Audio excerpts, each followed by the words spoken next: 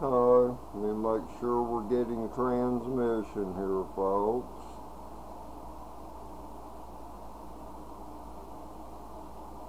Yeah, 11 seconds, 12 seconds. Okay, we're recording. Okay, I'm going to show y'all what a basic, good multimeter, I just call them voltmeters because that's what I use them for. You know, I don't use them for bench testing or whatever, although I could even with the one I have. But this is part one to educate anyone and all of you that are watching my videos. This is part one of what is 3 videos. Now, part 3 video will be online no later than Saturday of this week. And, or no, actually, part 3, correct. No later than Saturday of this week. Because what I'm going to do, I'm going to show you an alternator, your basic, as of today, what would be 1992 to present day alternator. And for a V8 engine. Okay. And of course, even the 4-cylinder engine, you know, they have an alternator with an output, you know, a healthy one that's proper 14.5 volts with the engine running is what they should put out. Okay? But although you can, if you have an alternator with an output of 13 volts, go ahead and clean the wire from the battery to the alternator and make sure the connections are connected tight and accurate, and check your battery terminals. But if you're charging as much as 13 volts, don't worry about it. You're going to be alright with 13 volts. But any less than 13 volts, change the alternator. Change it, people. Don't keep playing with it or whatever. Don't play around with, you know, the external voltage regulator, which some are bolted on the back like this alternator I'm fixing to show y'all. You know, which is for Mopar products and probably a lot of other vehicles. It's similar pretty much, other than the mounting, you know, of the Ford 4.6 and 5.4 Ford V8 alternator. Pretty much the same thing, you know. But let's go over some things right now. You have a car, you got to get in it, and it's just like click, click, click, click. Or you get in your car and it goes around, around, around, and you're cussing because you have to go to work or something you want to do. And you're mad at your car. Well, don't get mad at your car, because you'll only cause more problems for the car and for yourself if you get angry, okay? In anything in life, stay calm, because your logical mind functions better when you're not with excess emotions such as anger, fear, paranoia. You know, your logical part of your mind will work better, you know. All good mechanics that I've known, and master mechanics like myself with many years experience, I'm age 67. You know how what we have learned is that you take your time and you got to know how to look at something.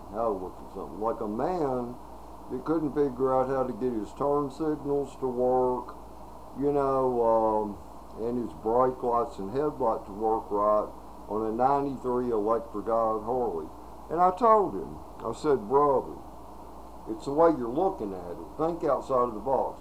Think of it as a bicycle that has a motor in it.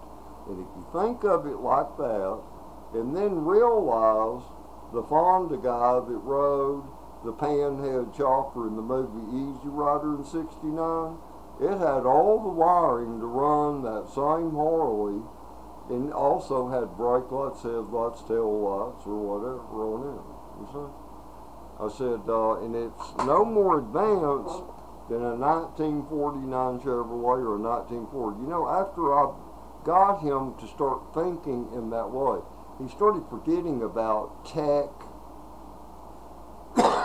Harley videos on the internet, and he started thinking outside the box in a natural way.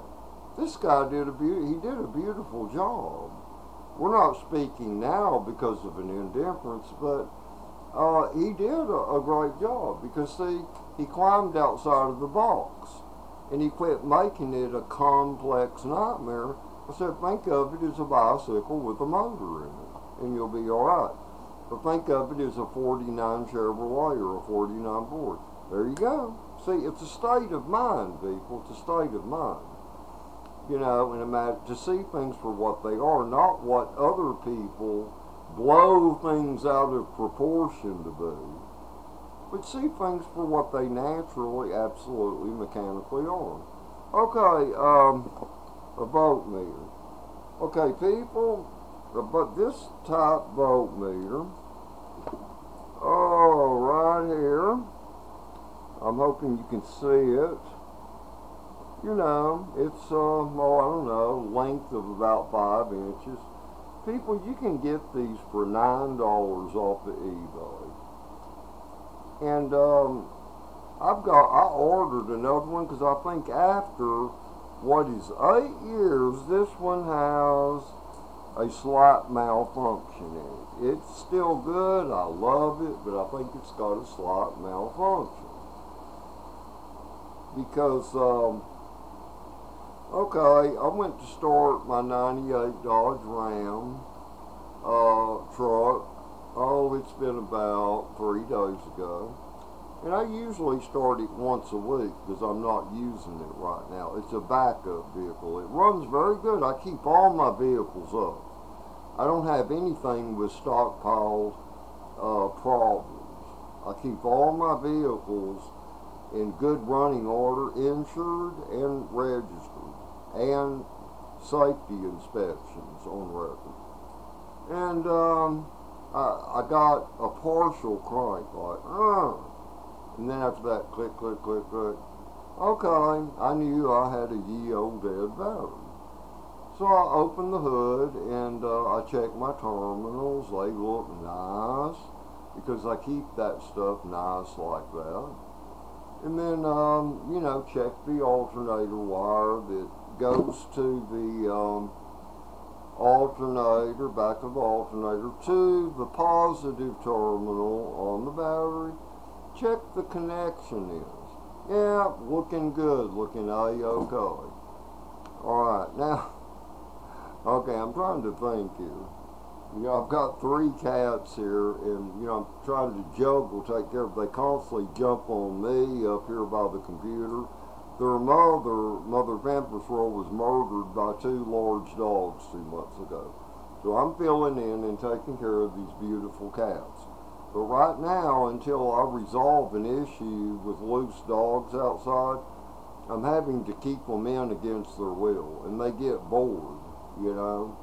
But anyway, so much for that. Down, down, down. Okay. But anyway, my part 2 video, what it's going to be, if my $9 voltmeter comes in that I ordered off of eBay, and it's the same as this, not the same brand, but the same height, same length, same functions on it. I'm just going to do an unboxing on it and show where you connect, you know, your pin connectors that are on the front of it.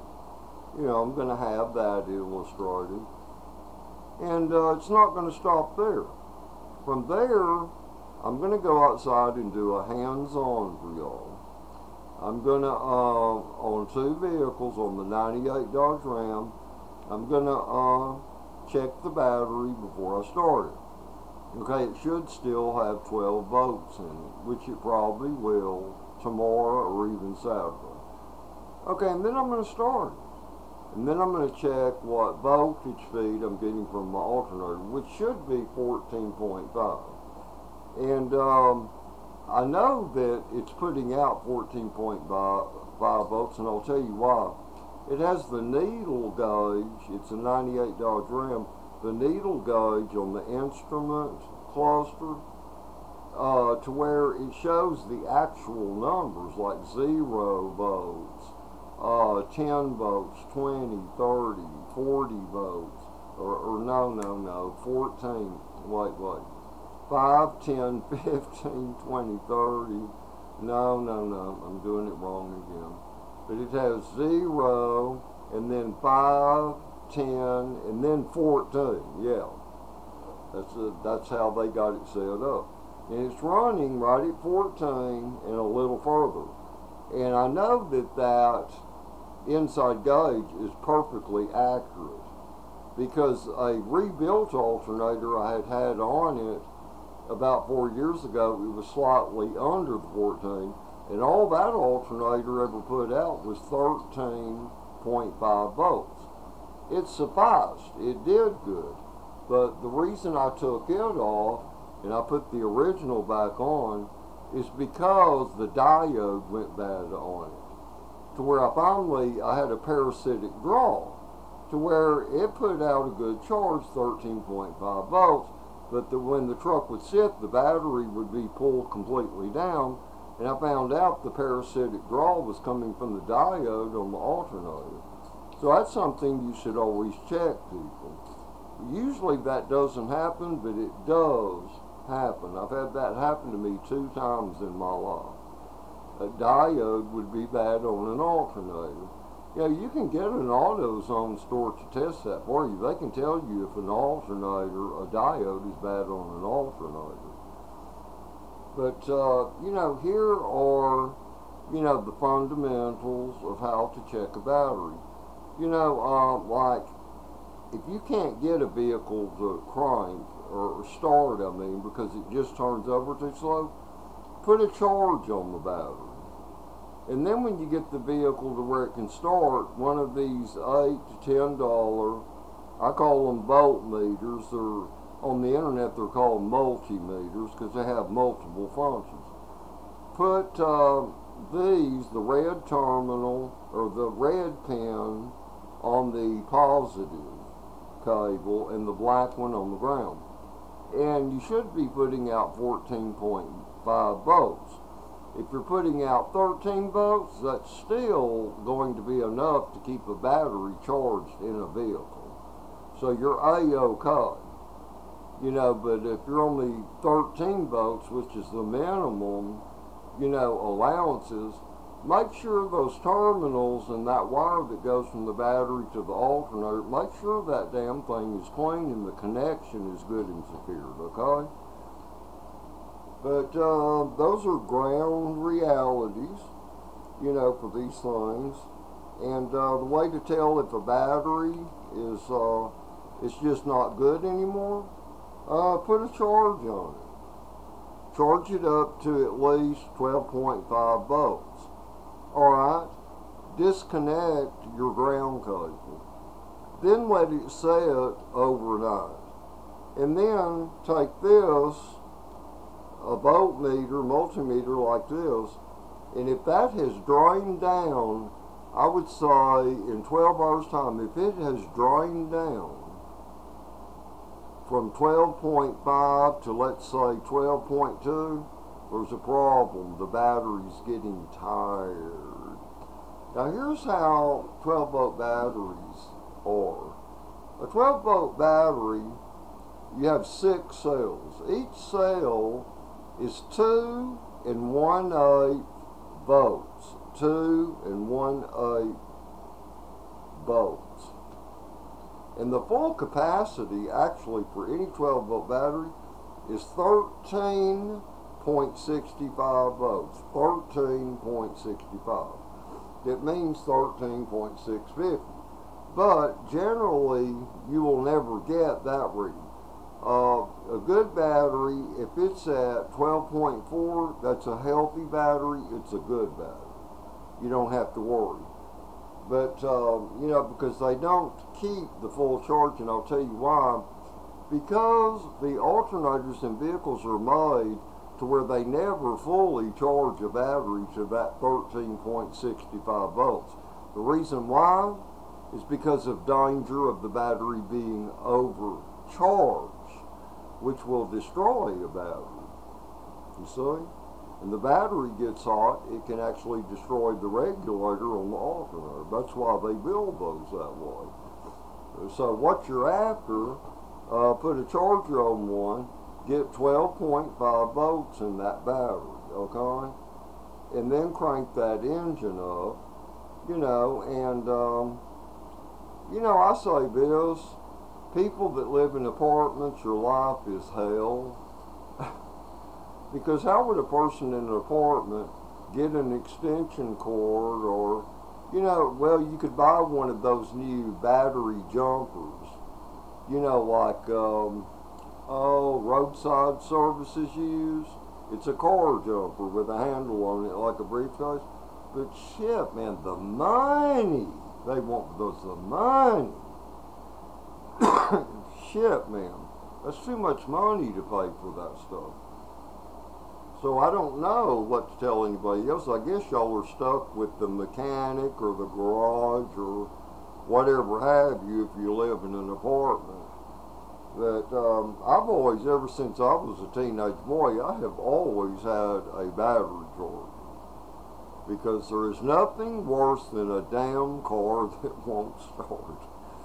Because what is it? A car that won't start suddenly becomes a lot of dead weight. And you can't push a car around, you know. It's a pain in the ass.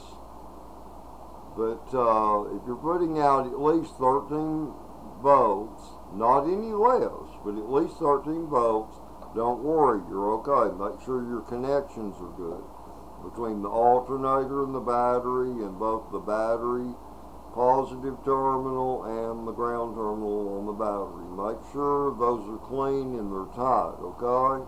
Your connections have to be good. And from there, let's see, I'm going to show y'all an alternator. Now here's what happened to me on my 98 Dodge Ram. It had a lot of mileage, 180,000 miles. So about 4 years ago, one day I was thinking, you know, that alternator should be getting tired by now. But it was still working fine. So I went ahead, I went to AutoZone. They had them for a good price, $49.95. And I didn't exchange my old alternator. Always keep those, always keep them. You know, I mean, in my case. You know, because I'd rather rebuild that stuff and save it instead of giving it to those SOBs, you know, scoundrel crooks. And I figured I'll just change it because of time, because I want dependability. Where I get in a car, there's a hurricane or an apocalypse, I want to get in, I don't want to break down, I want it to go and be good, you know. A good battery, good alternator, good starter, you know, everything be A-okay. So I just went ahead and changed it, and I saved the old one, because after I took it out, I checked for in and out play on the bearings, up and down play, there was none, and then I spun it. The brushes still had a good grip on the commutator, on the armature, and I figured, hell, I'm saving this, because it worked good anyway. But lo and behold, oh man, you know, recently the diode went bad on it. So I thought, so I took it on off there, and I put the original that had been on there that worked good. Oh boy, now the reason I ordered another multimeter, voltmeter, is because this one, I don't know what's going on, but it's off 1 volt. It's the pin for the ground. See, where you at, buddy? It broke off, and I had to take the pin and wrap it around the wire on the end and put black tape, which is a good repair, but I think she's off by 1 volt, because it shows that my alternator is only charging 12.5 volts on my Dodge Ram, and that the battery will only take 11.9 volts after I put the charger. But then on my Ford truck, it shows I'm only getting 13.5 volts, and the same story on the 11.9 volts on a charged battery. And I found out by playing with this last night, wiggling it around, it started giving me the right feed, the right figures. I'd wiggle these pins back and forth, and I started getting the proper figures. On the Dodge Ram, I started getting 13.8, which is good. And then I started seeing on the battery fully charged a 12.6. And then on the Ford, I noticed instead of saying 13.5, it said 14.5. And the battery on it said 12.9 volts. And I'm like, oh, the voltmeter's off 1 volt. So that's why I went ahead and ordered another one. Okay? Now I'm gonna do the unboxing or unpackaging for the new one that might be here tomorrow or Saturday at the latest. And then after that, I'm gonna take my outdoor camera and I'm gonna do a hands-on for you people. A hands-on, how to check that alternator wire, your battery terminals, how to check your battery voltage, and then I'm gonna start my Dodge Ram up, and I'm going to show y'all how much feed you should be getting from your alternator. And then I'm going to do the same thing on my Ford truck and show y'all how this is done and how it works, okay? So remember, this video, it will be titled the same, but it will be listed, or if the title's even a little different, it's going to be part 2 and part 3. The part 3 will be the hands-on demonstration. The reason I don't do that one, the hands-on demonstration, part 3, in part 2 is because I'm using my camcorder on my laptop computer, as to where the hands-on will be done with an outdoor camera. That's the reason for that. But this is very valuable information. Okay, let me show y'all that alternator right quick. Oh, heavy son of a gun. Y'all still got the new box that came in. Alright, here she is. Boy, this little shit's heavy, I tell you what. It is heavy. Okay. There she is. Boy, she's heavy. It shows on the back. Okay, you got 3 connections. One right here has a plug that goes to your gauge inside the vehicle. And then, of course, back here, see, you've got 2. Your regulator bolts into that, and your direct connection and your ground. And then over here, this is for your gauge, see, that goes in your cab or whatever. Oh man, this feels good. No play, no up and down play, so it's in good condition. It's just that cheek and shit diode. I might price a diode for it, installing it. Might do that, you know. Okay, so who wants to loan me $1 million? Anyone out there? Loan me $1 million for my looks. Well, anyway, I hope you're all doing great. And I love you, Jesus Christ. And I hope for all my brothers and sisters, things can be good for them if they choose to do right. But people, you know, I mean, I hope I'm able to help you here. And don't forget to watch part 2 of, let me set my minute, 24 minutes. Be sure to check part 2 and part 3.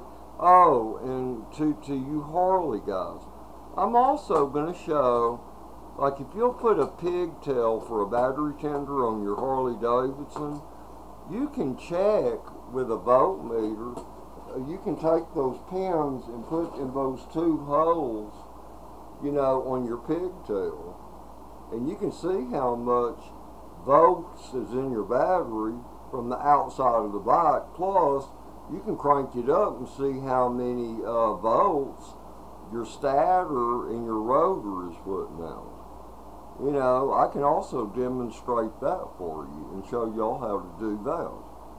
You know, just make sure, anybody that has a Harley, man, buy a battery tender that has the pigtail that goes to the battery. Have that. You know, it's stupid not to have it. But anyway, I'll talk to y'all later. Da da da da da da da.